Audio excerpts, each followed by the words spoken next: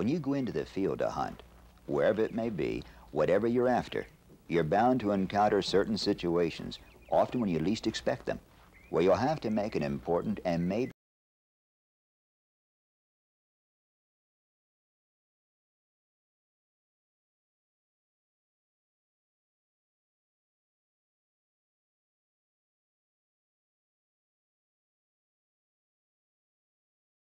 when hunting, you'll have ample time to judge the safety of the situation. But in other cases, things happen so fast you have to make an almost instinctive split-second decision on whether a shot is safe or unsafe. In this film, we're going to confront you with a variety of hunting situations as though you were the hunter. In each one, there will come a point where a shot is about to be taken. Then you'll have a few seconds to decide, shoot or don't shoot, based on what you saw. In this way, you can test your own judgment and reaction to situations that are likely to occur when you are actually out hunting. Here you're out after woodchucks.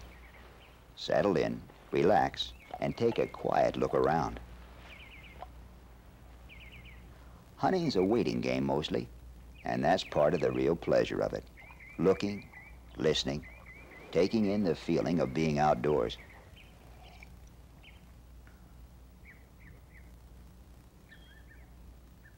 This is perfect chuck country. Open farmlands, old stone walls, plenty of good food and places for a woodchuck to burrow. Just keep watching, waiting, looking around. There you go. Now slowly, deliberately. You don't want to spook him.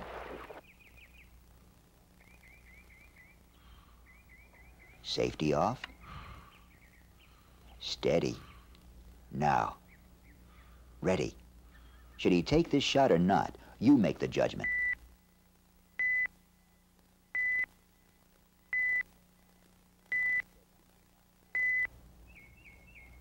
Absolutely not. Did you see that pond back there? If a high-powered bullet hit that, well, imagine this. That's right, a ricochet can go anywhere. That shot could have been a complete disaster.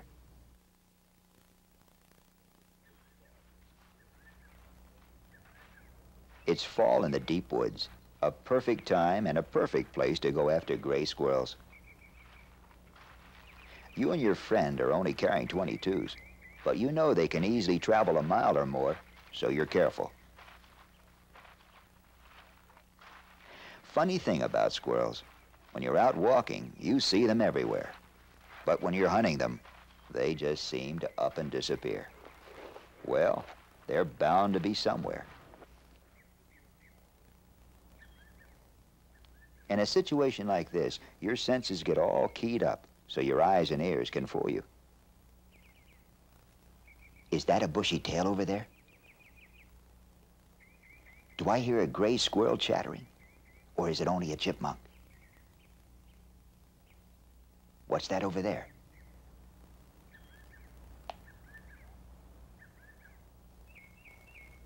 Watch and wait. There's plenty of time.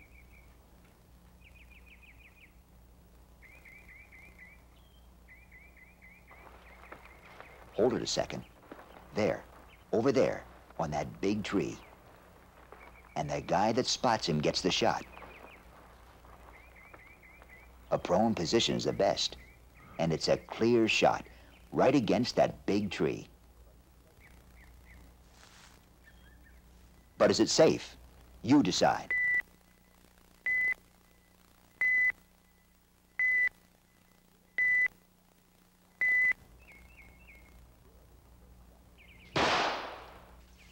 Sure, it was a safe shot. That's right. Unload first before going to get him. You were shooting at a down angle at the base of a big tree with plenty of earth in the background. But don't worry if you got this one wrong. It's always better to hold off on a shot than to make one you may regret. Nice shooting there, friend. Now it's your buddy's turn.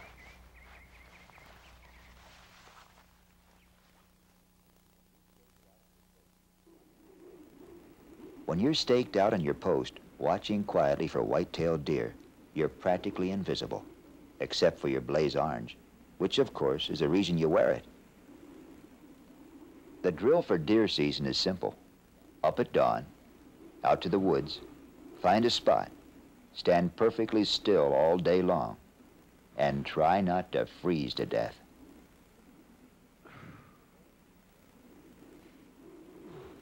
The colder you get, the more you begin to feel you've been standing here just about forever, pretending you're only another tree, watching the same old spots for the slightest movement, listening for the faintest sound.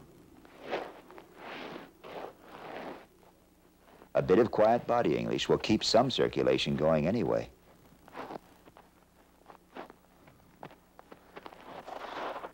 What's that? Over there. Well?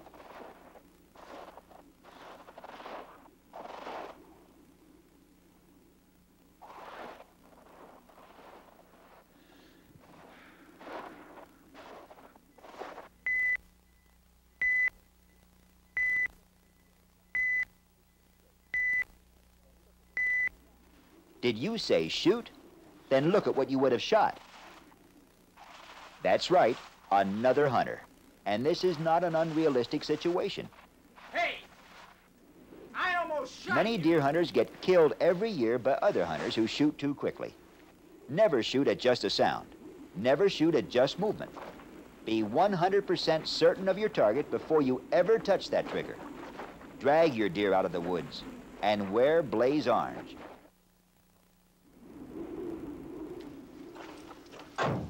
Well, Bill, we gonna get any birds? We're gonna knock them cold. This place was great a year ago. I don't know why it wouldn't be now. Nothing's really changed. Sounds like you guys really got into them. Oh, we did. It was good. Real good. You're in prairie country, out after doves. So you're in a situation that can really require a split-second judgment. Those birds come in low, fast, and erratic. You can never tell which way they'll break. We'll sit on the right or here. Go in the middle right here. Well, there's one over there. I'll go grab it. The lady elects to take the right position, the man in the plaid shirt the center, and the third hunter moves out to the left.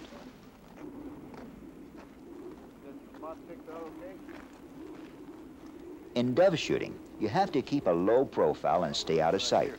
Otherwise, they'll spot you. All we have to do is find some birds.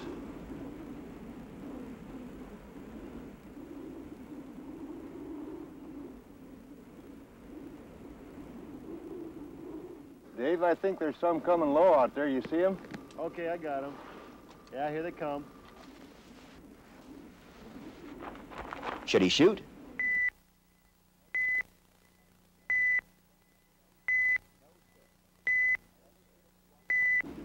No, sir. And he never should have swung that far to the right to begin with. This is what you saw him doing, tracking clear over until he's right on top of that other shooter. There's a sight picture you'd better never see. His zone of fire stopped right here.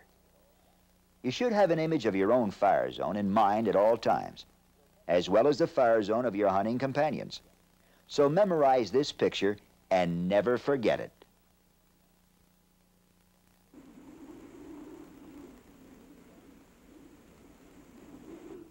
Here you're out in the big open country of the far west, after pronghorn antelope.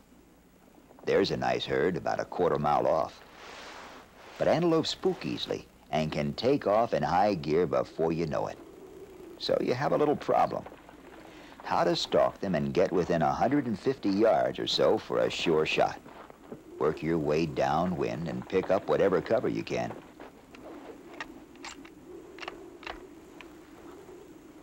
Slow and quiet now. You've got a little cover here. Good.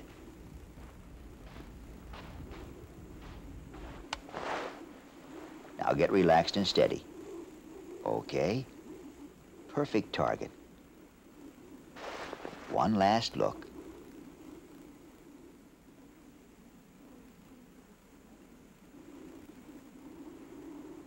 Now, squeeze. squeeze it off easy.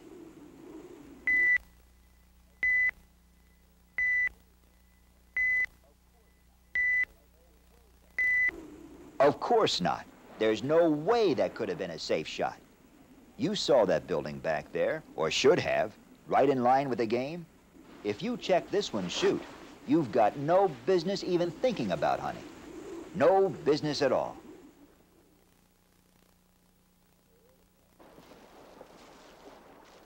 Early morning, cold and drizzling. A perfect opening day for duck season. So you head for the river with a few friends. Friends include a couple of fine black Labradors that'll really enjoy this day.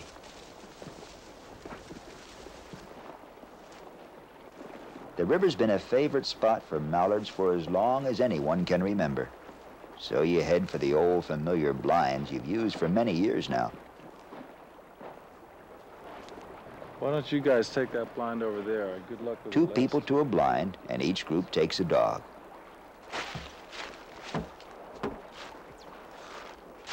Every year you wonder, will the birds come back one more time? You never know for sure. How will the new decoys work? And what about yourself? Will your eyes and reflexes be as good as ever? This is a time for answers.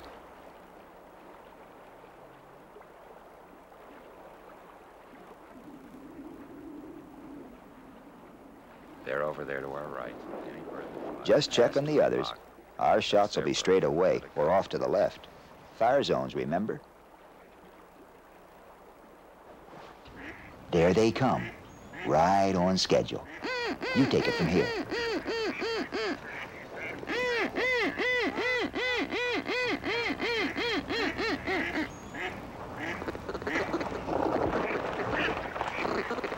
Okay, now.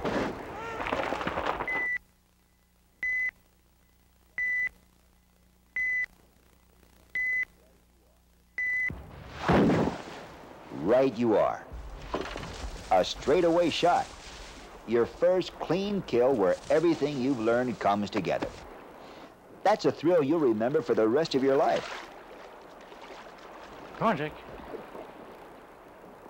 Of course there are safe shots. You just want to be sure, that's all.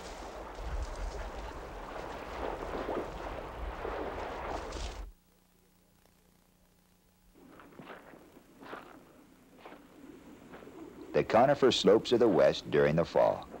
That's a good time and a good place to go for mule deer.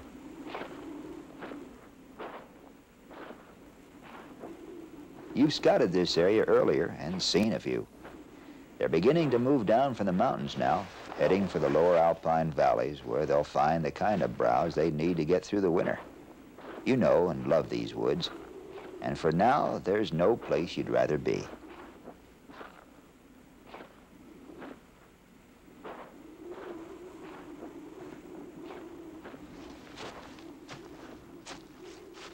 Ah, look what we have here. Droppings.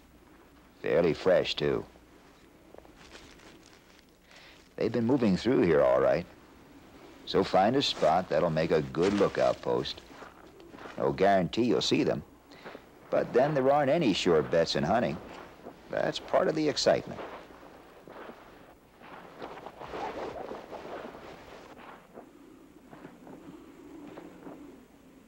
Here you go. From up here, you'll have a clear view of the whole valley. So settle in and wait. Maybe late afternoon before they move out there to feed, if at all. This is one of the great things about hunting. You get all the time in the world to contemplate some grand scenery. And somehow, as a hunter, you feel more a part of this valley and these rocks and hills than if you were merely strolling through.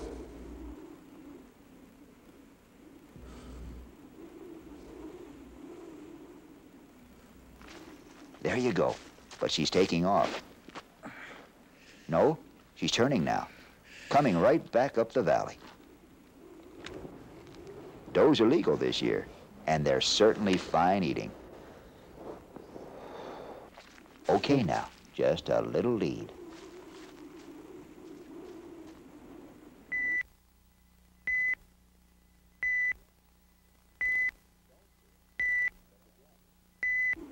Don't shoot. Look again. Did you see it? Once more now. There. Another hunter. Without blaze orange, you'd never spot him. And it was almost impossible to see him to begin with, which is why you always have to look beyond your target. Remember, in the field, you never get a second look.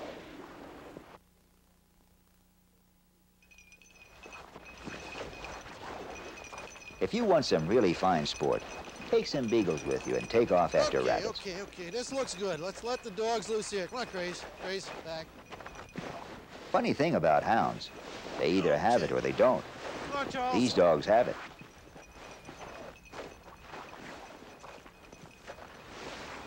Okay, Brian, you're off to the left. Charles, you're off to the right. Keep a careful eye on where your companions are now. A little bit further forward there, Charles. A straight line formation's usually the best. Just watch that brush pile in front of us. You're going to start working it right away. Horseback! Yeah! Get him up! There he goes. If you like beagles, this is pretty thrilling music.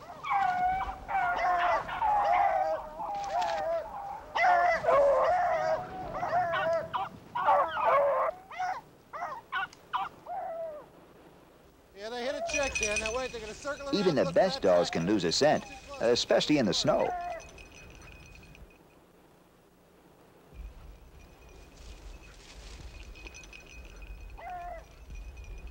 Watch it, Brian. Speck is real hot there. Watch to your left. There's a rabbit in there somewhere, and he'll be yours if the dogs pop him out.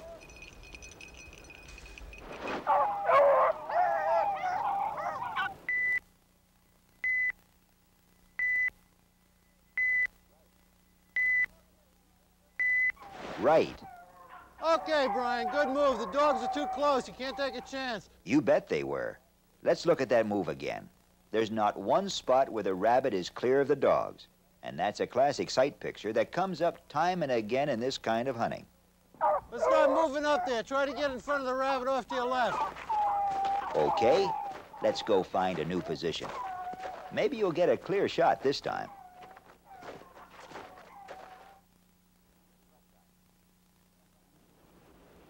Rough shot. Up. Want to see some beautifully trained dogs? Watch. Czar. Up.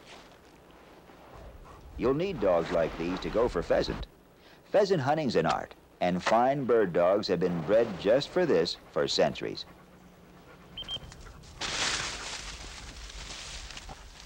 These two Springer Spaniels love their work. Close. Hand signals and a whistle. One to stop, Okay. Get on. two to go. There's real instinct and a lot of skillful training in every move they make. They've got sharp eyesight, a keen nose, and cover a lot of territory as they crisscross back and forth. It's their day just as much as yours, and you're really working this field together.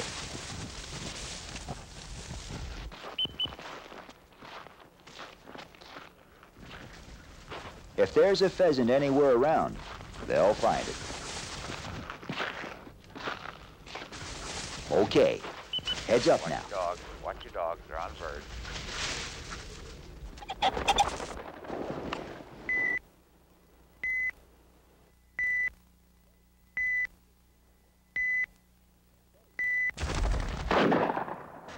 Safe? That was a dream shot. Watch.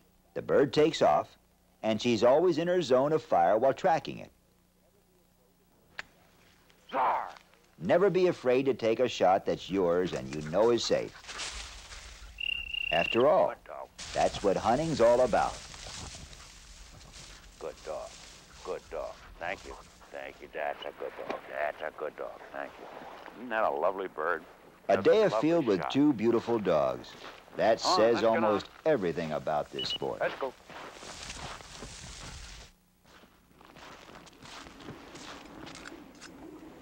The open range country of the far west seems to go on forever. That's why it's ideal for big game animals like antelope. They need a lot of room to roam. So if you want to catch up with them out here, you've got to be prepared to do a bit of roaming yourself.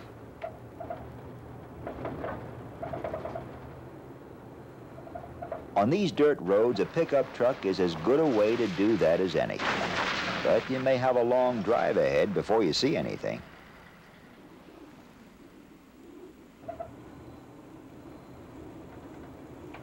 Well, let's pull over here and take a look around.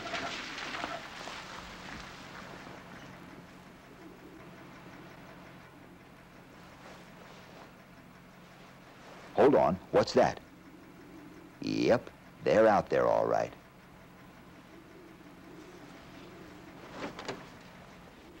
This isn't going to be easy. Flat as a pancake from you to them, and no cover in between. But at least they're upwind. That's something. Antelope can spot you a mile away, but you never know what they'll do then. They're extremely curious, and some of them just might wait to see what you're up to. But they can also spook and be gone for the next county before you know it. Looks like you might make it. So slow and easy does it.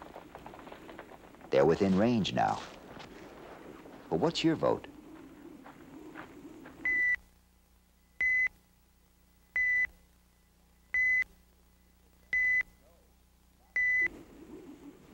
No, not in a million years can you take that shot. There they are. But where's your background? What's over the ridge behind them? Where will your bullet go? Pull that trigger and here's where it'll go. Right down there. You could have shot yourself a steer, a truck, or maybe even, God forbid, a rancher.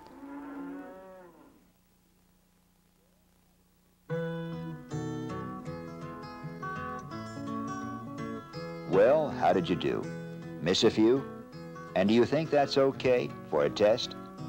Well, these were very real situations, the kind you'll encounter in the field, and that's where you can't afford to miss any, not a one. Once a shot is fired, you can never take it back. Hunting's a serious business, deadly serious in fact. Developing good hunting instincts is something you work on all your life. But there's a great reward when others say, "That's a person I'd really like to hunt with. He knows and understands this sport." What will your companions say about you